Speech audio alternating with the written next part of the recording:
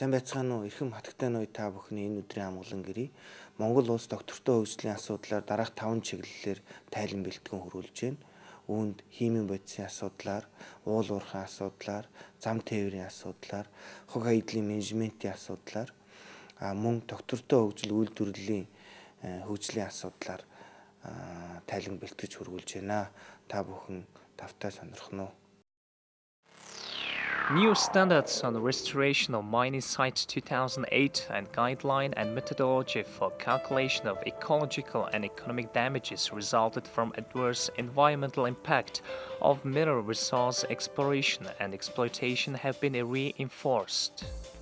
Also, the state Great Horde passed the law on prohibition of mining, exploration and exploitation in the river catchment area, water and forest reserves on July 16, 2009, which created a legal framework to stop license issuance in ecologically sensitive areas and to cancel previously issued licenses with a provision of compensation to license holders.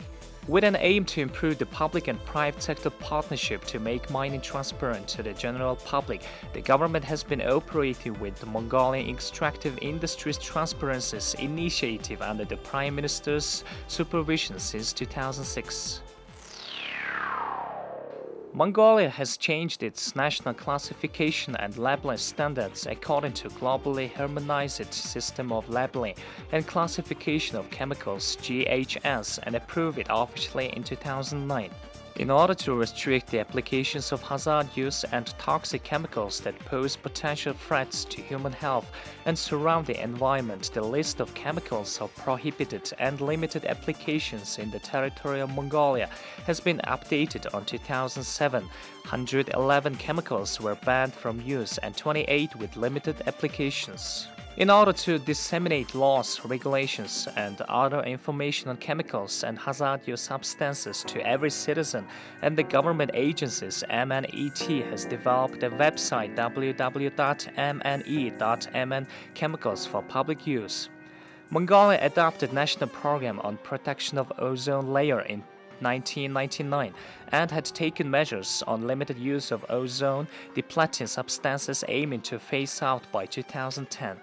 In spite of these initiatives, mercury and sodium cyanide spillage happened in Hongor County of the Hanoi Province in February 2007 was given a big lesson.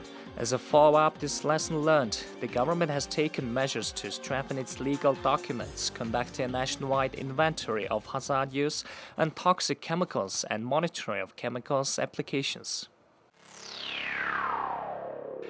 A law on prohibition of import, transit, and export of hazardous waste was approved in 2000, and the law on household and industrial waste in 2003.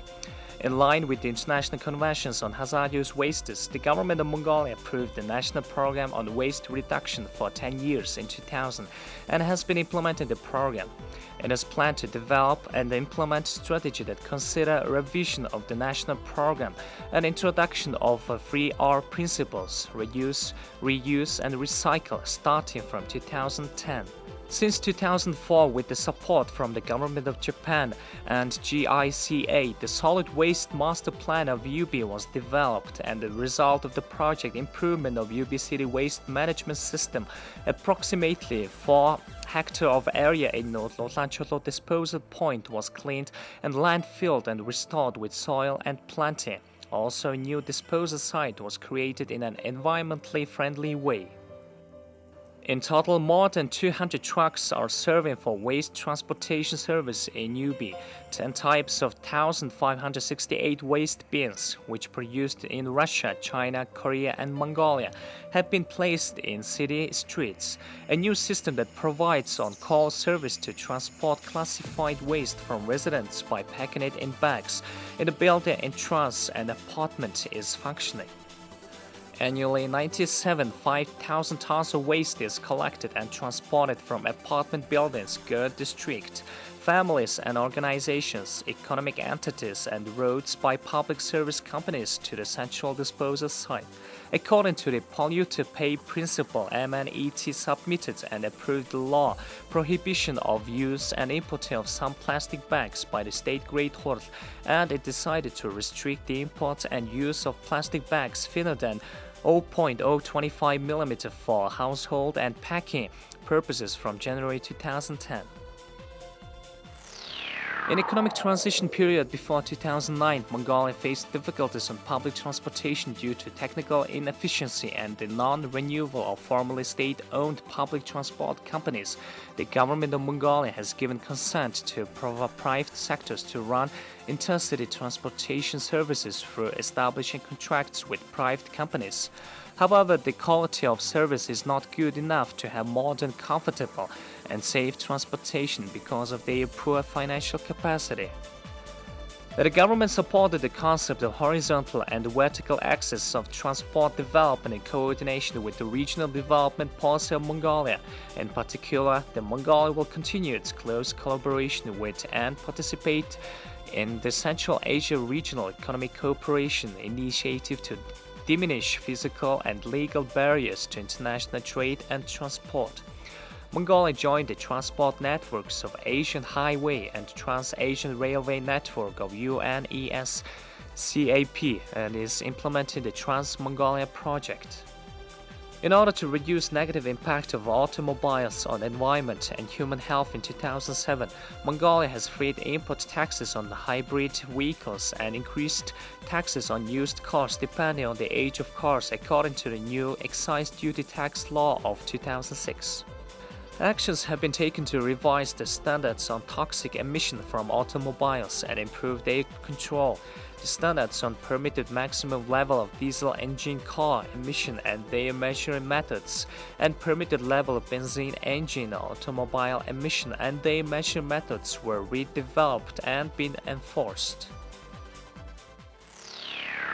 The policy of the government action plan for 2008 to 2012 to support advanced technology was focused on waste minimization at all production cycle and promotion of efficient use of natural resources, especially raw materials, energy, water, and reduction additional costs of transportation, as well as on the implementation of public awareness-raising activities for sustainable consumption and production.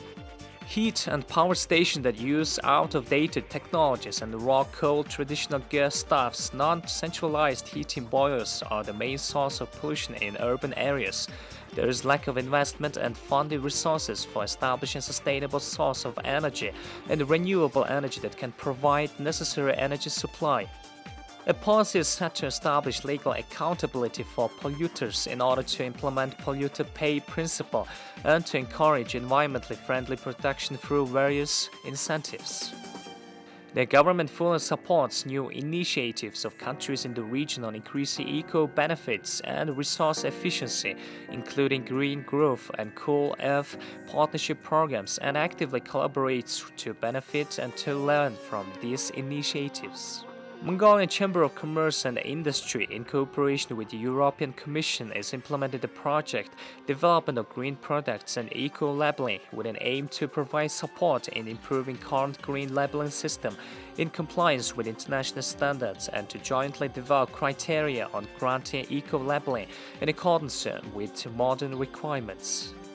In the scope of the year to support industrialization and in accordance with the law on customs tax and import VAT removal of equipment and spare replacement for small and medium-scale factories until 31st of December 2012, a decision was made to exempt the import tax and VAT on equipment and replacement spare parts for biogas, biofertilizer production, and half-cooked coal production.